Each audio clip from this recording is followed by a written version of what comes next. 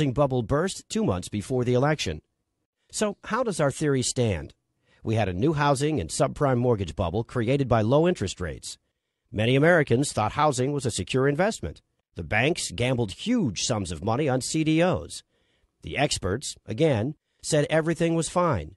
The economy started to weaken in late 2007 as the Fed was increasing the interest rates. The bubble violently burst just as Americans were preparing to vote for the 44th President of the United States. Everything that happened in 2000 happened again in 2008. The bubble burst in the year of the elections. Only this time, it was bigger, and the damage was global and massive. The theory is proven correct again. There's an election coming this November. Will there be another economic crisis? Let's go through our checklist again. In December 2015, the Fed started to increase interest rates. For the past 5 years, the rate has been close to 0%.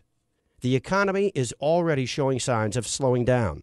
Right now, the Bloomberg Commodity Index hit a 16-year low. The last time this happened was August 2000.